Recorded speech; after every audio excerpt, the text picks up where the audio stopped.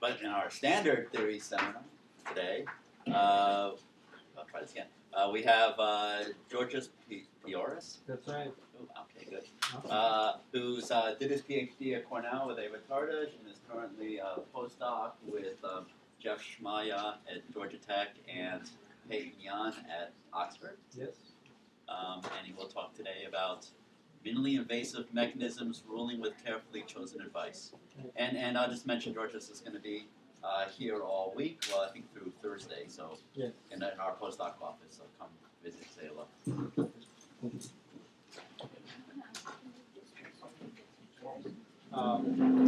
Hi everybody. First of all, thanks for the invitation. And, I'm very happy to be here and entertain you during your lunch. And today I'll be talking about ruling with carefully chosen advice. And really what we'll be trying to understand is like under what kind of circumstances can a centralized authority help a number of self-interested agents to actually solve a hard distributed task. Okay?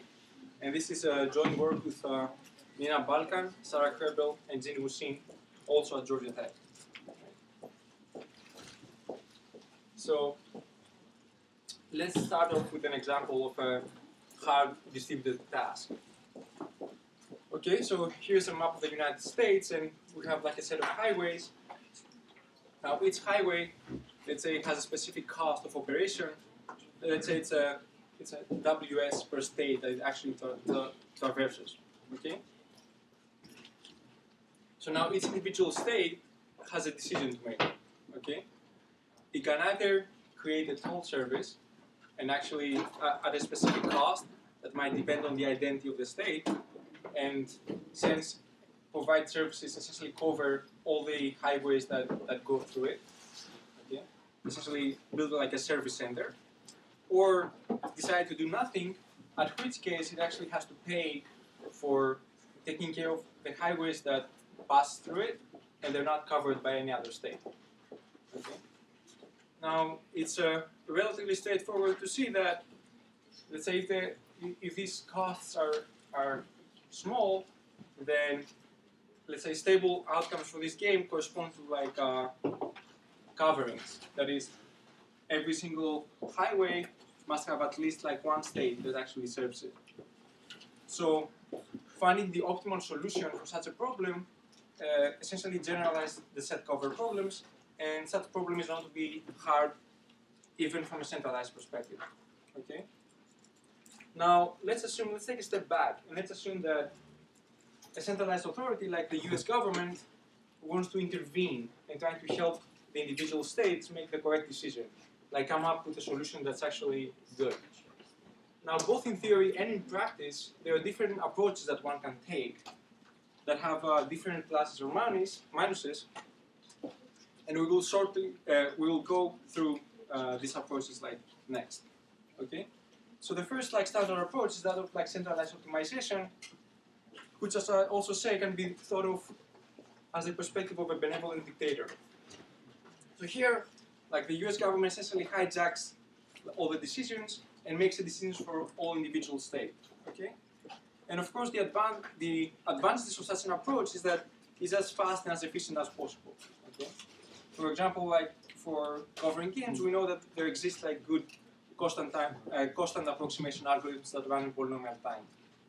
Unfortunately, at the same time, these kind of solutions are not very like meaningful in many practical instances because, for example, they're extremely unfair. So the winners and losers, they are handpicked by the center. And for example, if we go back to the specific example of the US government, for example, such a practice could be just unconstitutional. Okay? And furthermore, of course, implementing these kind of solutions requires intimate knowledge of like local information, and this might be hard to acquire, especially since individuals have incentives to misreport. Okay. Now, in order to like circumvent many of these difficulties, like mechanism design was introduced, in which case essentially we're trying to guide in a very sort of like heavy-handed way the behavior of the agents. Okay. So again, here as I say, in these settings you're free to do as you're told. So here the center radically redesigns the incentives of the agents by, let's say, imposing payments, either, let's say, positive or negative side payments, such that compliance is guaranteed. Okay, and this kind of approach was introduced in a very similar paper by Nissan and Ronan, and the goals of this kind of line of research is to understand how close can we get to the optimal of the centralized approach. Okay, but again, if we think of like real practical like examples, these standard solutions are in some sense are hard to implement because, for example, using positive incentives is non-trivial because somebody needs to infuse this money into the market, whereas negative incentives, like let's say taxations, are unpopular in practice. Okay, so support for these kind of measures cannot be taken for granted, and it's something these kind of approaches should only be used as a last measure of defense, okay, against very hard decentralized problems. Okay, and there are even more other intangibles that make deployment trickier. For example, let's say somebody in this room comes up with a radical new mechanism. Well, maybe people are very much used to with a current set of approaches, so it's not easy to apply it in practice. Right. So because of this kind of issues, there's been a recent trend in terms of trying to analyze like simpler mechanisms that also work in practice. And the notion of simple is actually a bit complicated. You can be simple in many different along many different like axes. For example, there's been recent work in terms of like trying to understand the limits that we can achieve with second price options, even when we use non-monopoly reserve prices. And there's also been like explicit line of research that try to understand what can be achieved without actually using money explicitly. Okay, so mechanism without money. Now, if we take this kind of simplicity approach, it's very extreme. This actually corresponds to essentially just like doing nothing. So this set of agents, they have their own incentives. We'll just like step back and let do what they do best. Let's say the market will essentially come up with a solution for this problem. Okay. Now, so hopefully here the dynamics of the system will converge to a good equilibrium. Okay.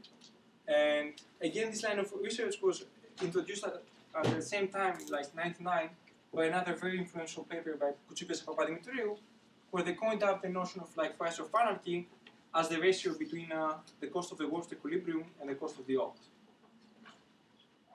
Now, intuitively, if this ratio is a small constant, then we're good to go. Like, unfortunately, for many examples of games, these ratios can be very, very bad. Okay, so here, again, there's been a lot of a long line of research in terms of like trying to understand whether learning can actually like do something smarter than just converging to an arbitrary equilibrium. So maybe by equilibrium selection, we can actually converge to, let's say, the best possible equilibrium fast. Okay. But in the kind of games that in the kind of like example we introduced in the very first slide, this kind of approach cannot work, right? Because for this kind of instances, finding the best, let's say, gas equilibrium is hard, even from a centralized perspective. Okay. So here we'll be focusing on this kind of like very hard problems. So problems that are hard both from a price of anarchy perspective and from a complexity perspective. Okay. And the idea here is that, okay, we have these self-interest agents that they will be using selfish behavior in terms of like pursuing their own incentives, but at the same time, what can the center achieve in terms of helping them converge to good solutions fast while having little or no enforcing power over them? Okay, for example, without using any money. And of course, the problem is rather simple if we have full enforcing power. In that case, all we have to do is, let's say, just broadcast the best NAS equilibrium to the agents. The agents will just, like, let's say, blindly follow it, and we can get as close to the optimal solution as the price of stability. Okay? Of course, this is a rather unrealistic guarantee. Okay? So here we'll only be asking something like much weaker from the system. So we'll be asking essentially, okay, what happens if only a constant fraction of the system is affected. So if only a constant fraction of the agents is actually like willing to receive this advice, can we actually get good? Can we actually get close to the centralized optimum? Can we actually get close to, let's say, the price of stability?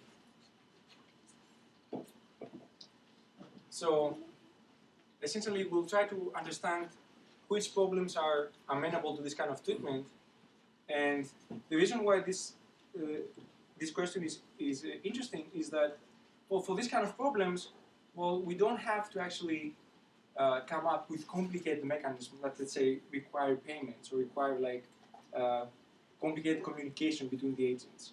Well, here, just having this like broadcasting central advice is enough to get fast to almost optimal outcomes. Okay? And a question that's very closely related with this line of work is, of course, what makes for good advice? So suppose, let's say that, you know, you're the president of a company, and you're actually going to give suggestions about, like, let's say, to your employees about what to do. And you know that only a small fraction of the employees will actually, like, change their behavior based on what you actually propose. Like, really, what you want to make sure is that, you know, your advice does not come to, let's say, have an adverse effect, like a hidden adverse effect. So only a few, and actually you want exactly the opposite. You want that even despite the fact that this advice reaches a very small number of people, it actually has a huge impact over the whole state of the system. Okay? This is a non-trivial question. It's not obvious that this thing should even be possible. Okay? And here, exactly, we'll try to understand what are the limitations of this kind of approaches, and I like to see it as some sort of like computational theory of like how to do math. Okay.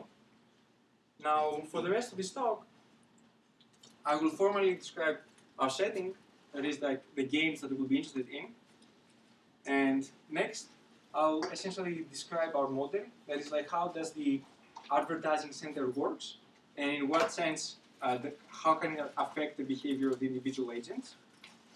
And next, I'll be discussing, you know, what are major results, and I'll give some intuition behind the proofs. And finally, we will be ending with some open questions.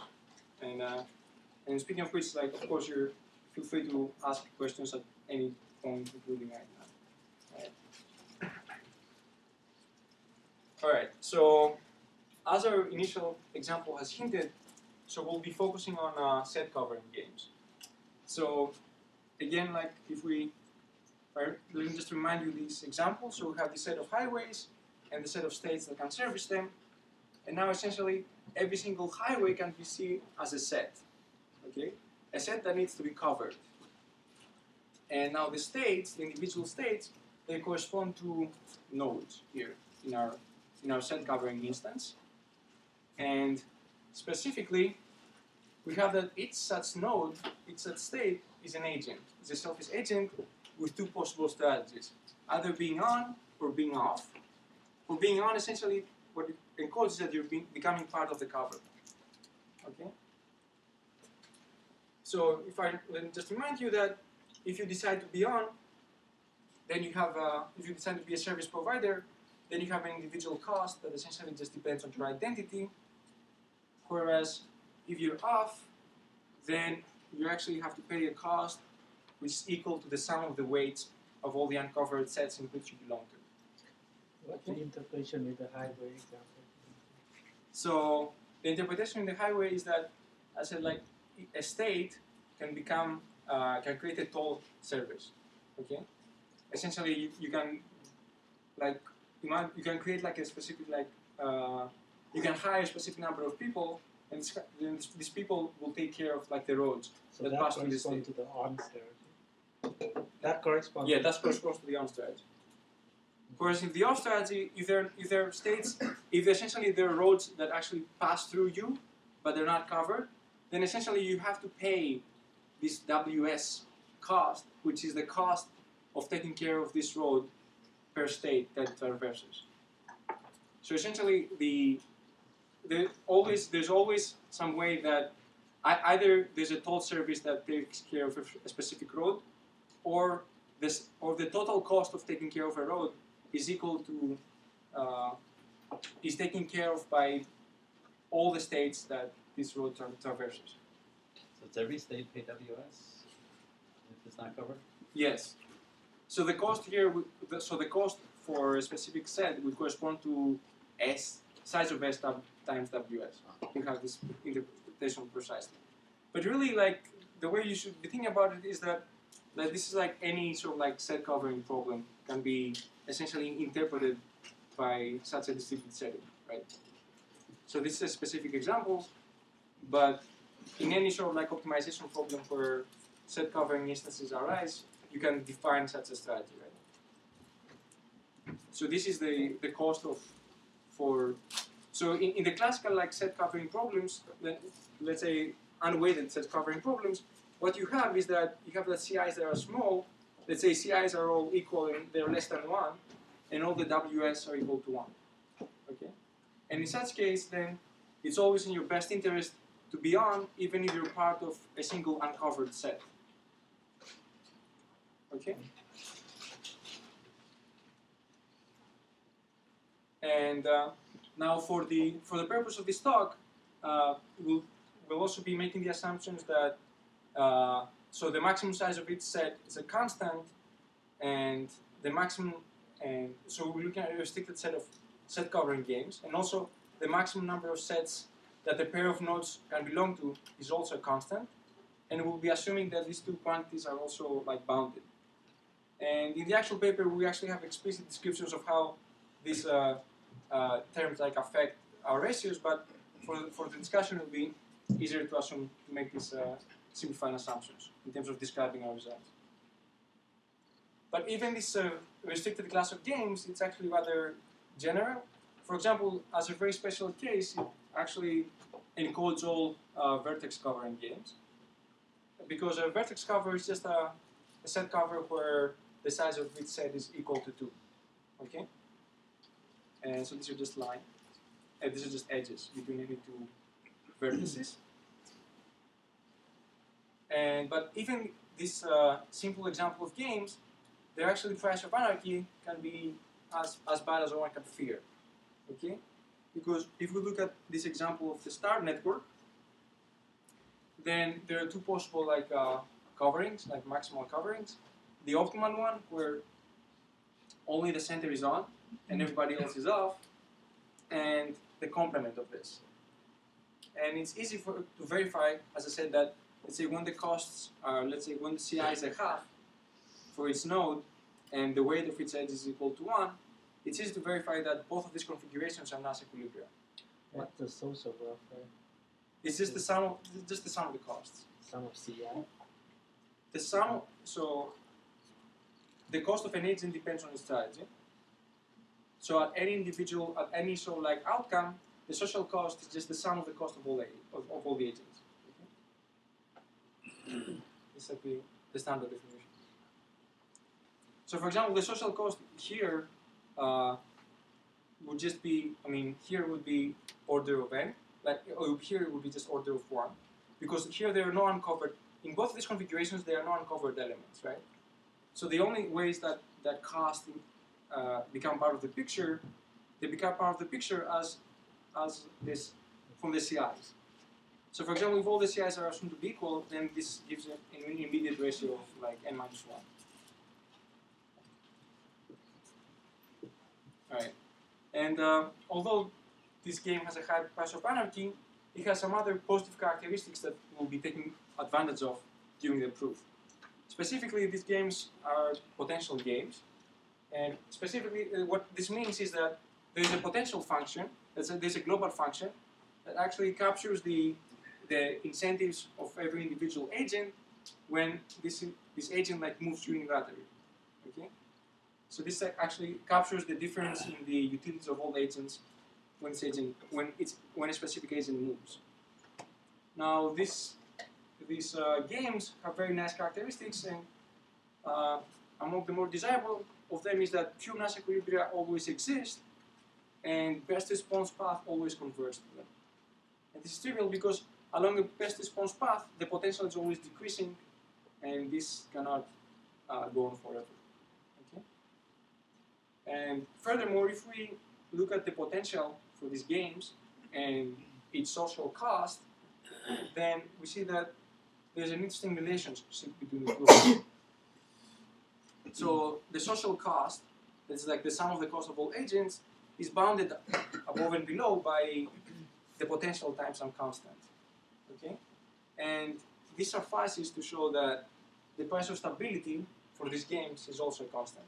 That is that there exist mass equilibria that are like almost optimal. Okay? So our goal would be to be competitive with them, with the optimal mass equilibria.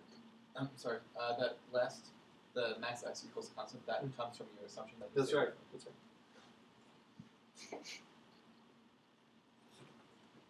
So now we'll be focusing. Now we'll be introducing our two models, the public service advertising one and the learn and decide.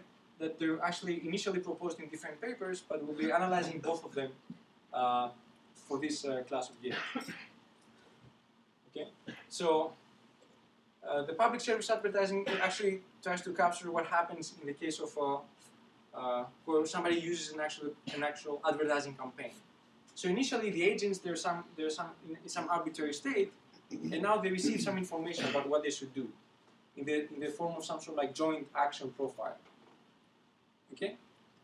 Now each agent essentially tosses a random coin, and with some small constant probability alpha, he decides to follow the advice. Okay, you become affected by the signal that you receive, and these agents we call them receptive. Okay. So now there are two phases in our protocol. Initially, well, you look at all the non-receptive agents, and we assume that these guys they just fall to some arbitrary equilibrium for themselves, given the fixed behavior of the receptive agents. This is always possible because, for example, the non-receptive agents can just best respond. Okay? In this potential game. In the second phase, the campaign actually wears off, and everybody best responds till you actually reach an asset equilibrium. Okay? So as the public service going to advise every single agent in the system what to do. Every single agent receives an action to follow, but does not necessarily follow. So let me give a concrete example, okay, for our set of games. So here's a specific configuration of a vertex covering game. Let's say there's 7 nodes, 7 agents with this guy corresponding to the center. And now, let's say the center broadcasts this advice. Everybody receives an action that they should follow.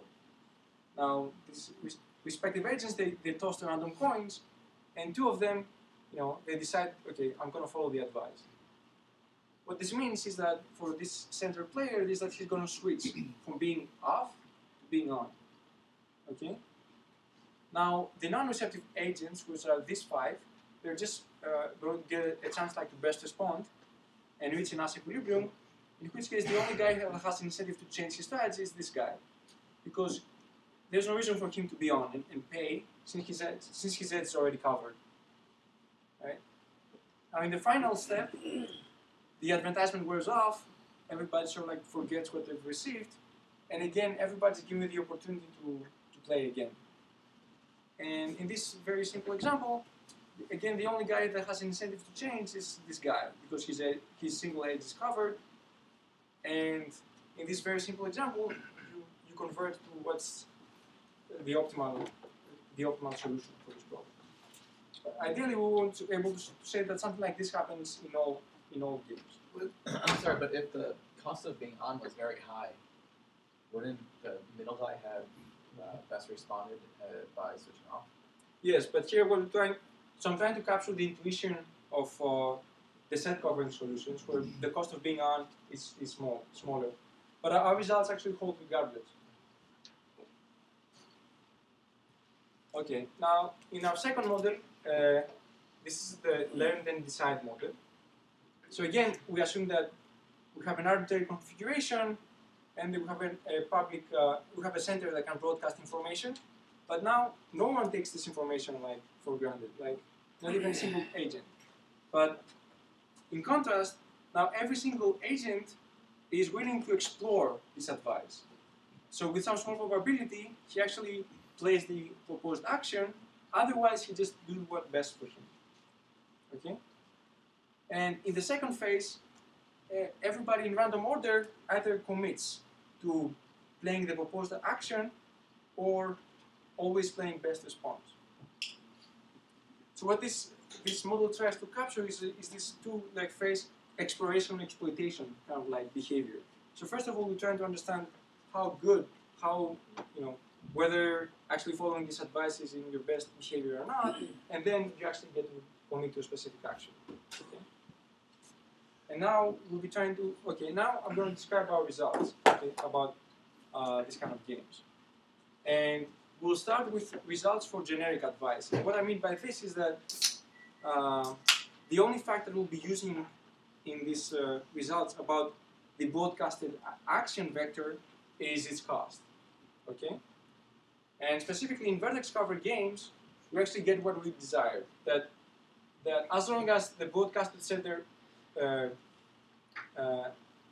gives some sort of good advice, broadcast good advice, then within polynomial time, the dynamics converge to a state whose expected cost is of the same order as the advertised vector. Okay? So, unfortunately, in the case of set-covered games, we actually get something worse. We get a quadratic term here. Okay? So, ideally, we would this kind of result is useful only when on the optimal solution or the optimal solution which we can approximate is small. Okay? But what happens when the optimal solution is large? Then we want to be able to circumvent this this bad quadratic term.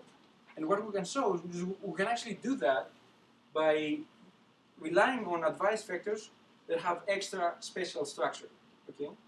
So we can show that we can infuse specific combinatorial structures in the kind of strategy outcome that we broadcast, such that with high probability, we converge to states in polynomial time, we converge to states whose cost is of the same order as the advertised solution.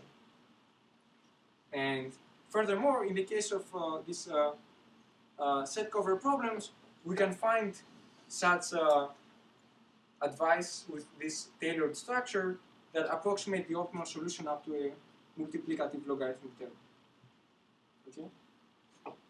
So we see that it's not necessarily, it's not just the quality of the advice that has an effect on the performance of these dynamics. It's actually more, it's more sensitive to internal characteristics. Okay? And I think actually this question and how let's say, how these internal characteristics vary from game to game, I think this is a very interesting question to ponder about. But let me okay. So now from this point on, I'll try to give some sort of intuition about how one would go to in terms of proving this kind of results. Yes. In the case where the cost kind of please. Yeah, in the case where the cost of the optimal is constant, this is because we add well, in the case of the cost of the optimal is constant, then all you have to do is you go back to this result, right? Yeah.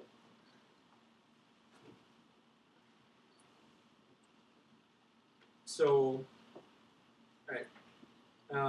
So we'll start off with the first model, the public service advertising, and again, I remind you there's two phases. First, you have a small number of receptive agents, and everybody else reaches a nice equilibrium, given what they're doing. In the second phase, everybody best responds, okay? And this advice is forgotten. Right.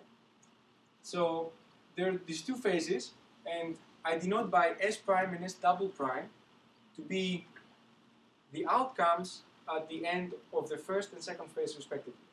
Okay. Now, really, what I want to upper bound the cost of S double prime, because that's the cost at the very end of our whole mechanism. Okay. But I want to start by saying that it suffices to actually bound the cost of at the end of the first phase.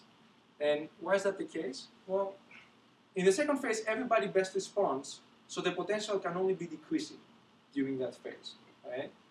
But I've already argued that the social cost is actually upper bounded by the potential times a constant.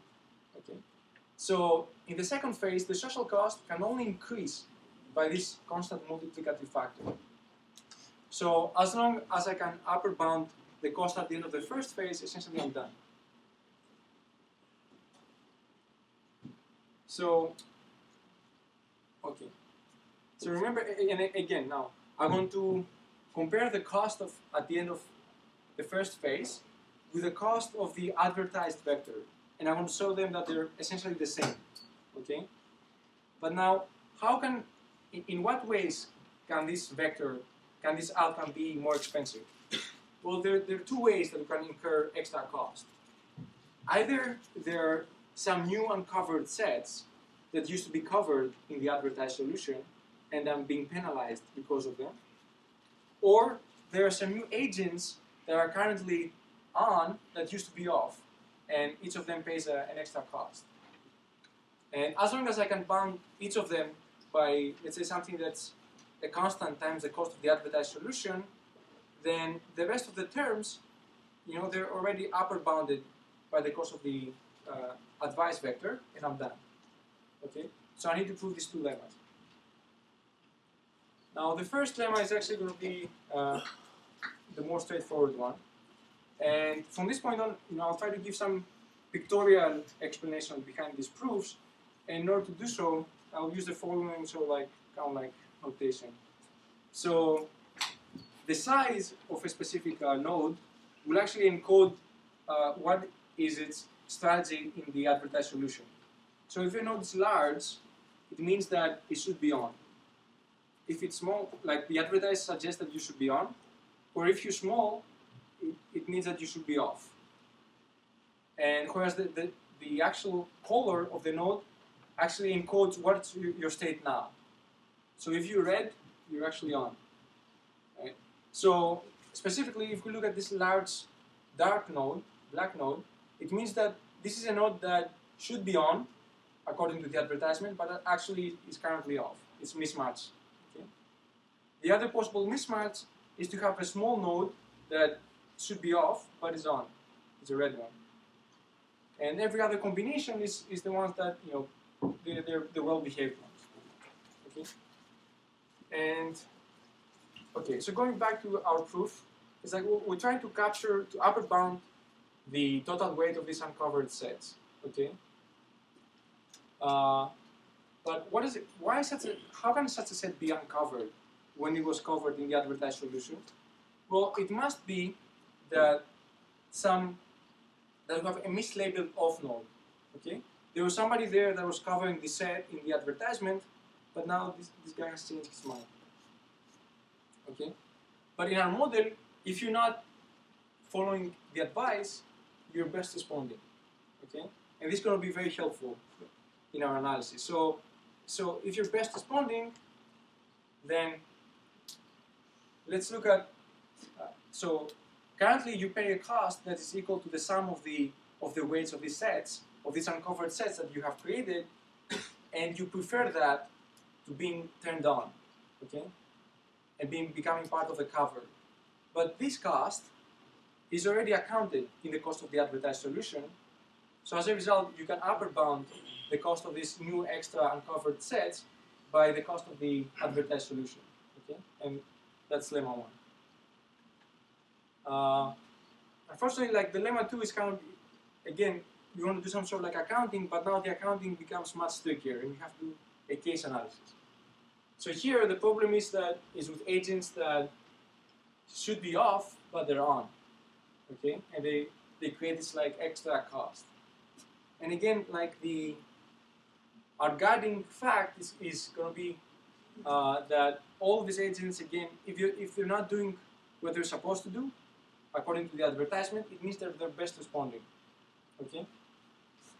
And now we perform some case analysis based on the number of on elements that are actually included by the advertisement in a specific set. Okay? The easier case is sets like this, where the advertisement had all essentially nodes being off. Okay. Then here, essentially, if you're on and you're best responding, it means that your cost now is less than the cost of actually of the weight of the set, but the weight of the set was already accounted in the advertised solution because it used to be uncovered.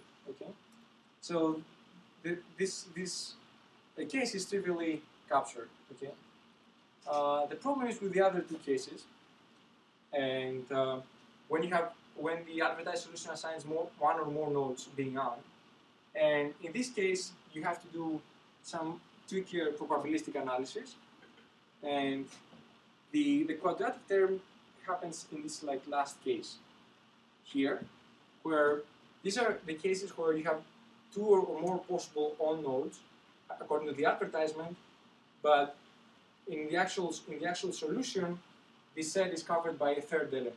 Okay, and in vertex-covered games, these kind of configurations are impossible because the size of its set is exactly 2.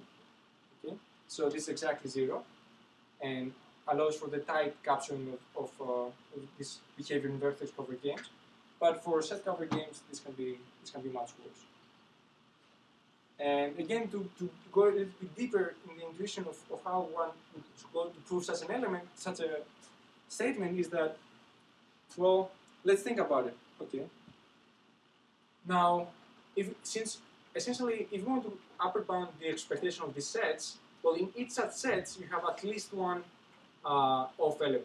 Okay, some guy that used to be on and is currently off. Okay, so it suffices to actually bound this probability. And now, what you do is that there are two possible sort of like worlds. Okay, here there's a lot of like independence, right? So an off node, let's say like as in for example in vertex cover instances, an off node that is part of many edges.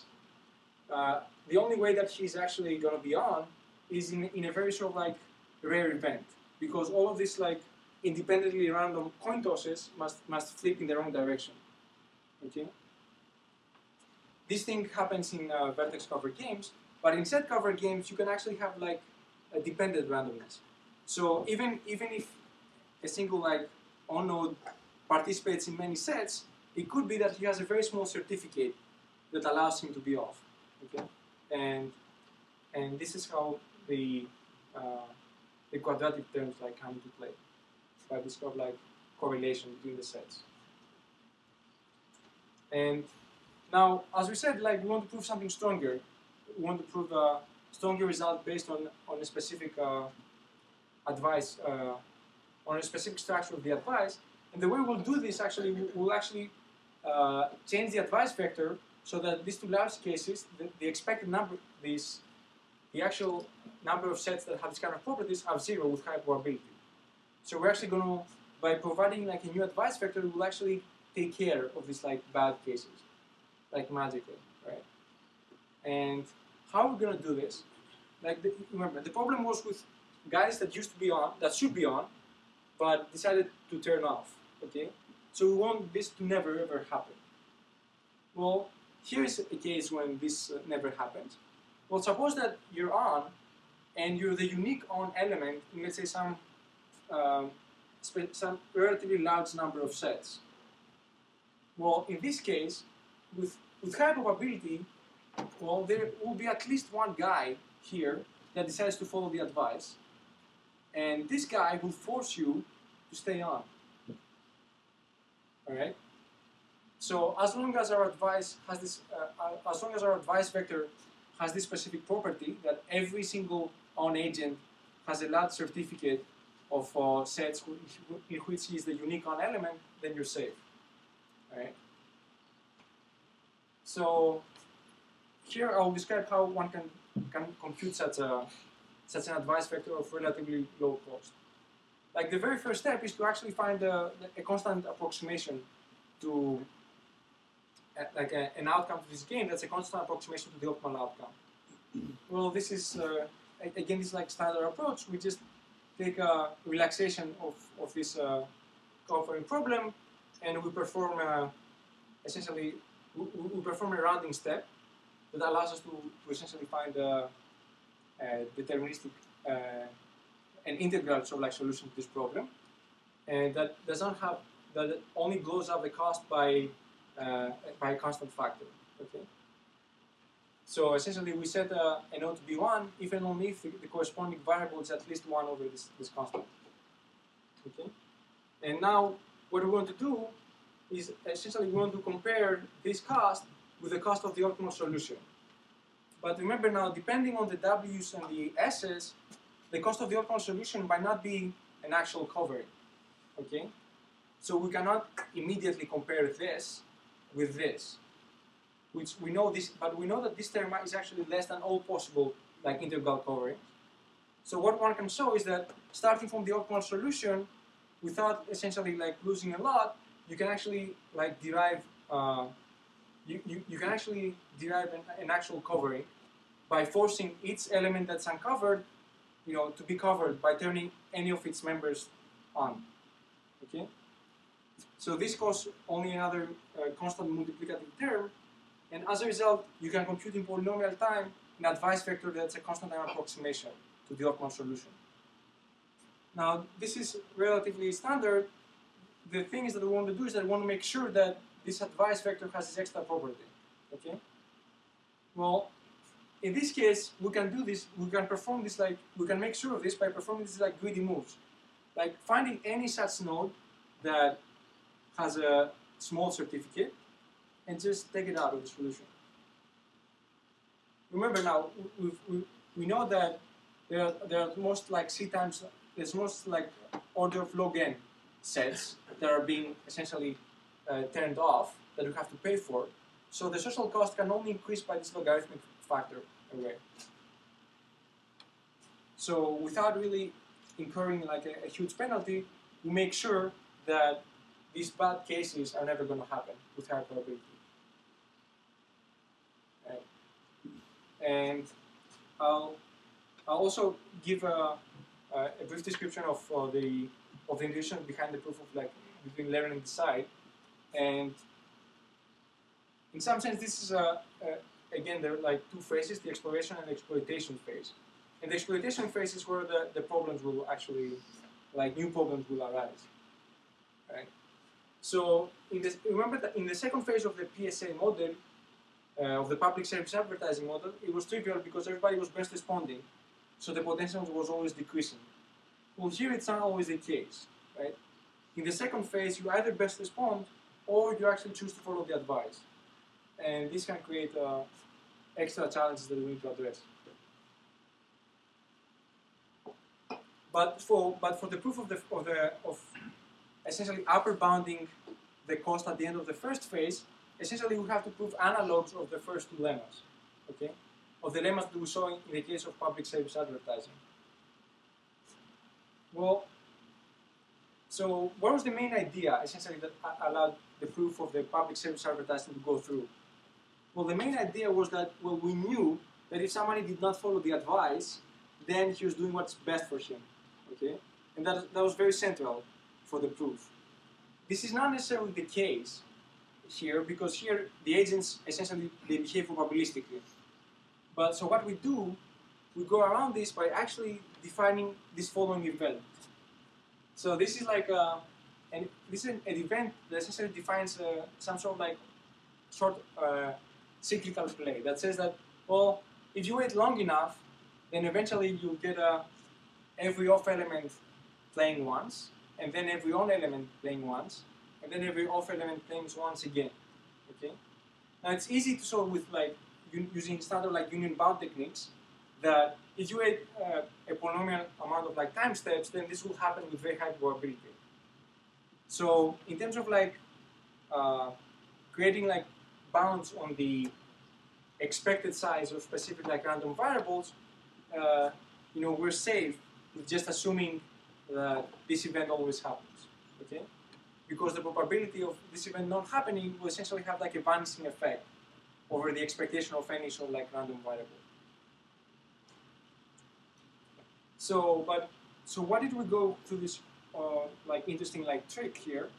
Well, this interesting trick actually buys us exactly what we need. Okay, as I've told just before, is that like the trick with the proof of like lemmas 1 and 2, like the intuition behind this is that, well, the mistakes are always made by people who are doing best respond. Well, if you're doing best respond, then your mistake cannot really be that severe. Okay, it's not severe for you, and it's not severe for the social cost. Well, now that we have defined this specific ordering of play, essentially we can go through this history and we can try to identify any sort of like mistake to a specific agent that has like best responded like last. Okay, and this essentially allows us to use techniques of the previous two or techniques that we used in the first version of lemma 1 and lemma 2 and extend them to the learn and then decide model. However, as I said, like here, the real tricky, the new tricky part comes in the second phase, and here it's actually like rather like non-trivial. What happens is because the agents are not necessarily best responding.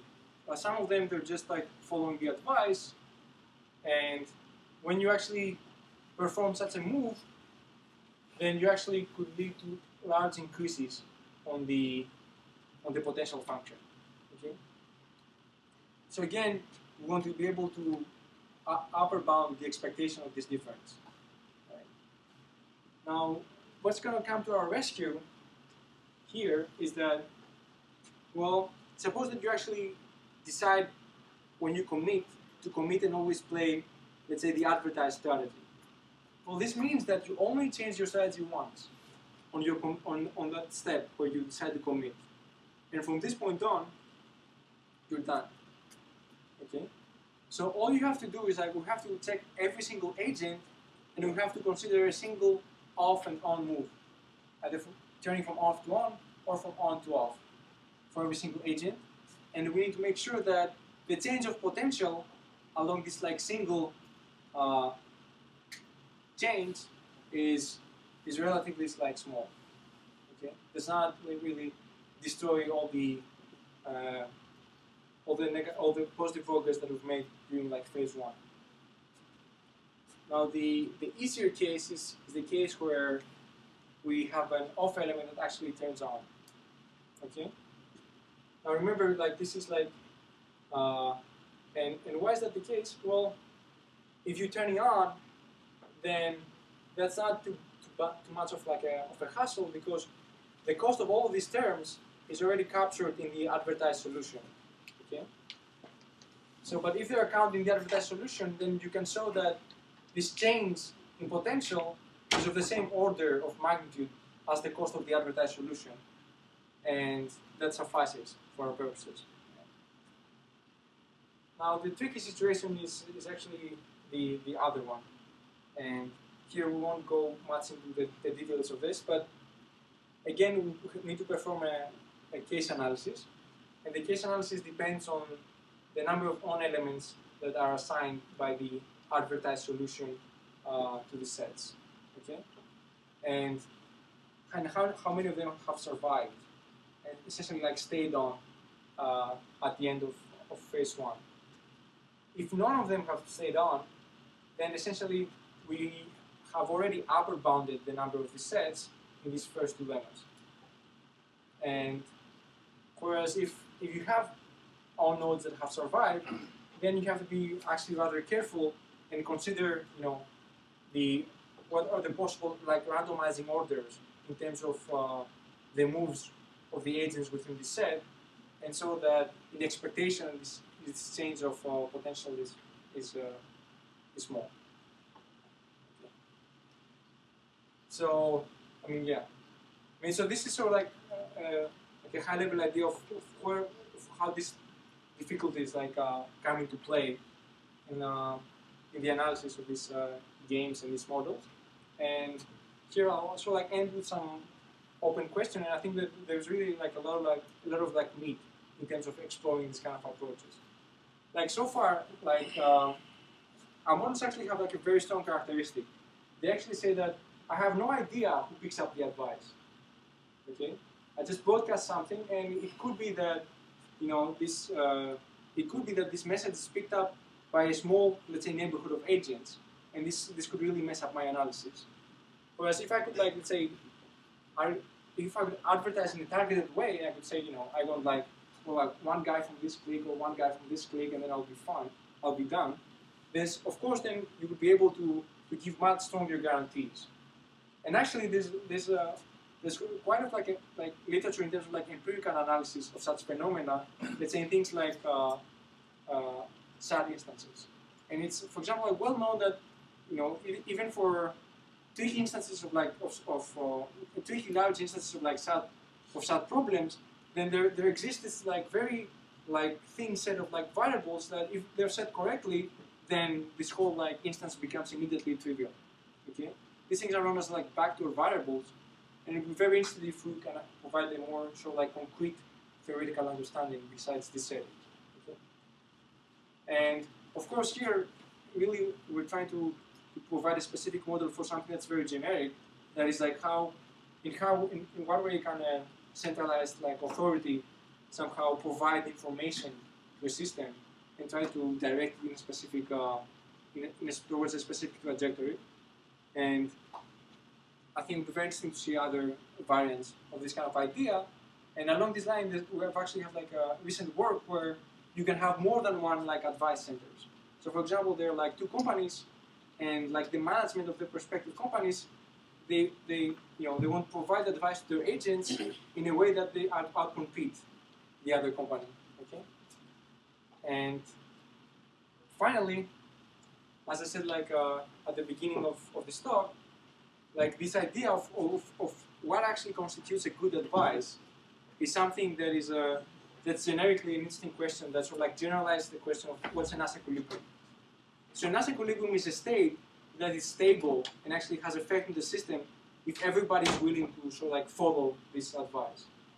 But here we're asking, okay, what if a very small percentage is actually willing to follow a specific outcome? Does this outcome in what kind of games do there exist outcomes such that even in these cases they have a non-trivial effect in the final state of the system? I think this is a very sort of like interesting, a very practical question that lies on the intersection of like management and computer science, and it's really like quite open. So I'll be very excited to talk about these issues and more with you, and thank you very much for your attention.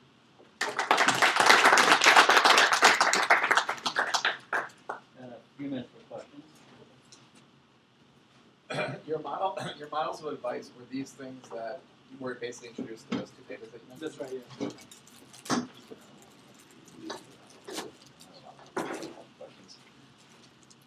Any questions? Which model is more realistic? Well, actually, it really depends on the setting. Like, so for example, like you can think that like in some settings, like PSA advertising makes a lot of sense. For example, when let's say experimentation does not have like a lot of cost for you.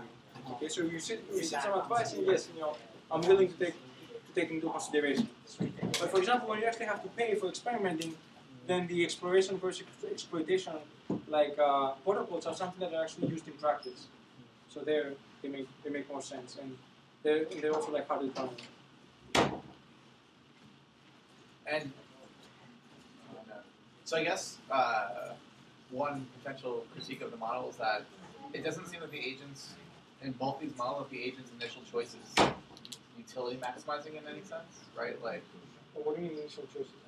So in some sense, I obey with probability alpha, right? Like I'm paying attention, I obey with probability alpha, and then in another sense, I obey with some probability p, and then neither of these things are rational, right? Like I should want some system that if I know that everybody else is acting like this, then my best response should take this into account. Right, but like all of this analysis hold regardless of how small the probability is, right? So in any model where you say that, okay, I'm willing to take this advice into consideration, but only if it doesn't really mess up, let's say, my respective like chains. Well, any such model will give you like an upper bound on how possible is it that you take advice from this information, and all you have to do is like you have to analyze something with pi less than this bound. So you have to incorporate more complicated models using this as a base case. That's what I'm saying. Thanks again. Thank you.